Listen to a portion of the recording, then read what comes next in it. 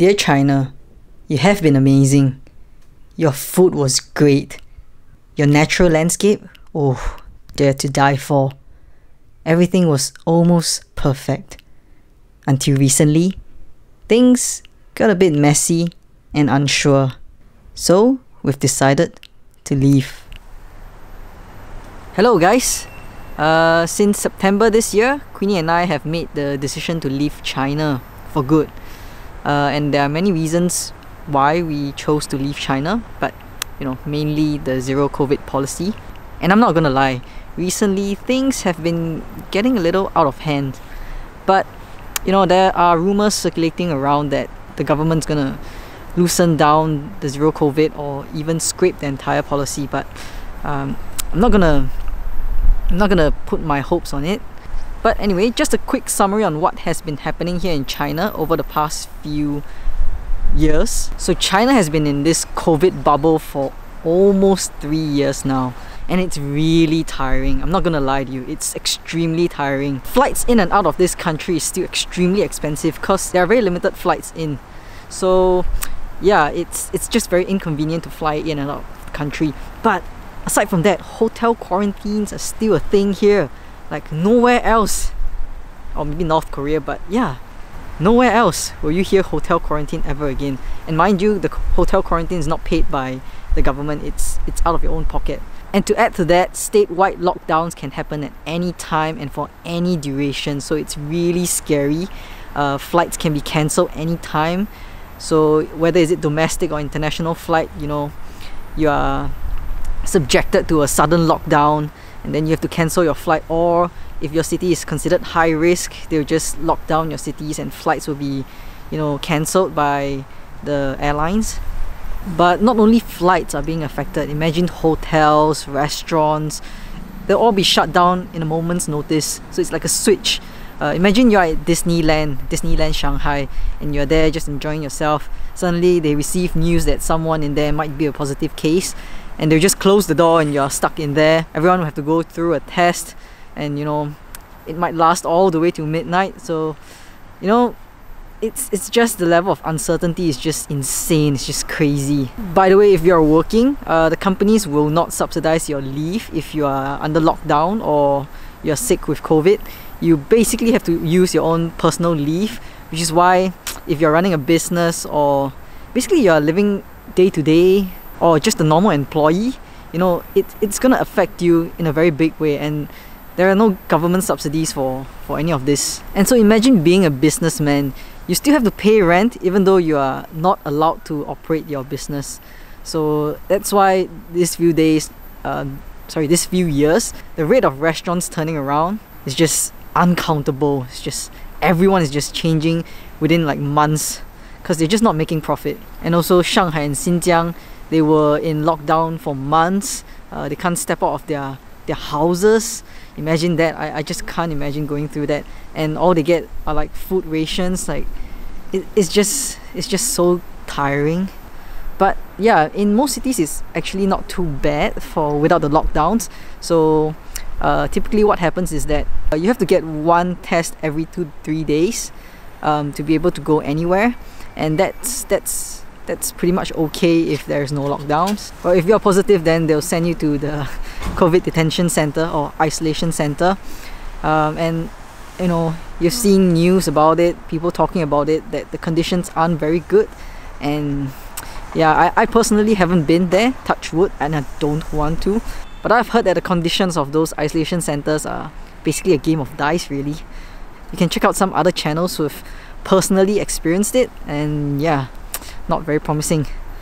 But the craziest thing of all is that people are more afraid to be sent to the isolation center than to actually get the virus. So that speaks a lot. But ultimately, everyone's really tired. After 3 years, the situation hasn't improved. In fact, it's gotten worse. Also, recently there's been the World Cup incident. Everyone here, I don't know how many million soccer fans here in China stuck onto their TV, and they just realized that, oh my god, everyone around the world is not wearing masks. There's no COVID restrictions. So then the people start to think like they feel cheated, and like what's the point of all this, right? So yeah, that's the general it's not that everyone feels this way, but majority of the people here feels that way. So yeah, and you know, recently this is a bit of a touchy situation, a bit sensitive here, but there's been a lot of riots, protests around China because of the death caused by the zero COVID policy. You know, as a foreigner, I want to remain neutral because it's not my country. I don't get to say how it's being run. You know, if the government knows what's best, you know, or the people believe in the government, then you know, they should proceed on how they normally would. So I don't really want to comment too much on that. There are many other channels who have done that, so you can, you know, check out the channels, see what they think. But you know, this COVID virus, right, it's already been considered as just a serious case of flu everywhere around the world. So China is essentially trying to achieve zero flu, and that is just impossible in my opinion. So this policy really affects you all the way down to how you live your everyday life, which is why it's really difficult to live here.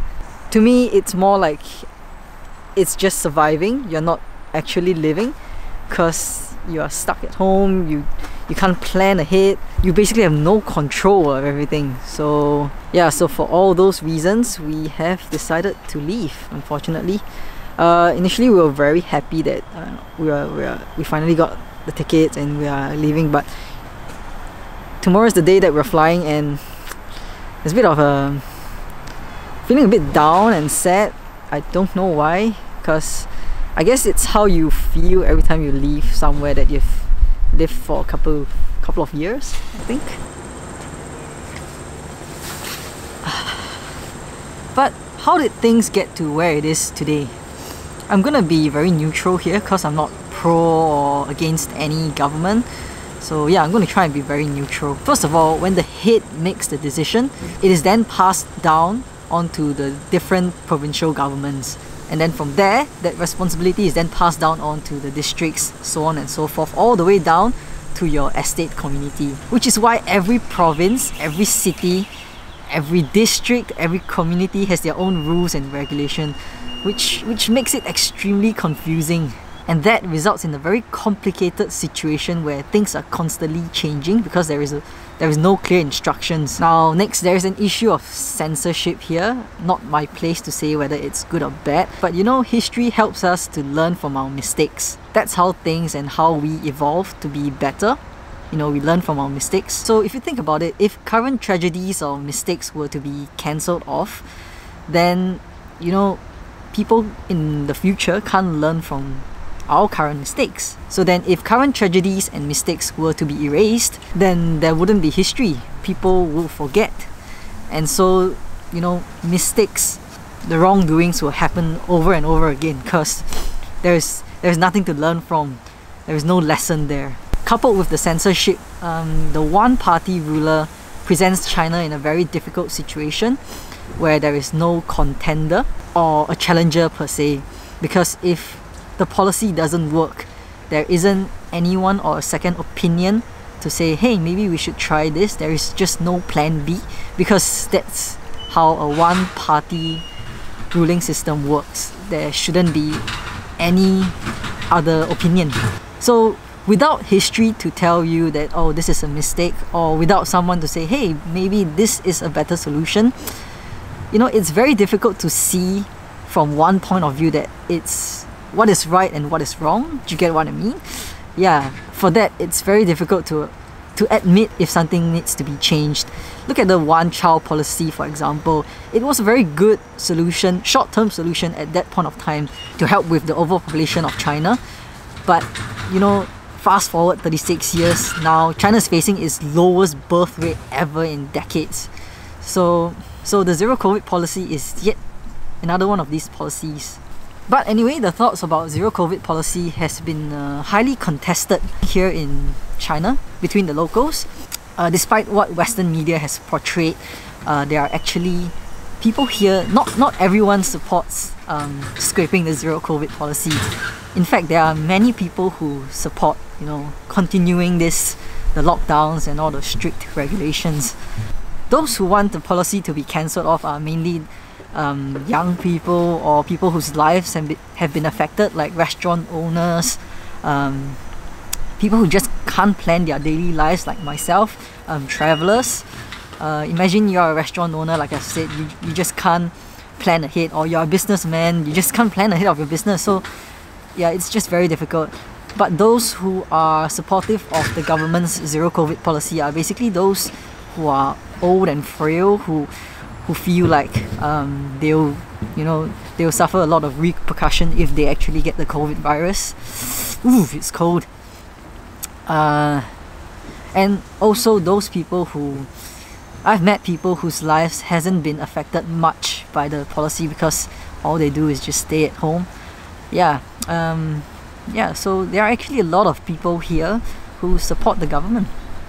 So how all of this has affected Queenie and I is that we've been planning a lot of trips at the start of this year, and each time we were faced with the different restrictions of sudden lockdowns, our estate being closed or sealed.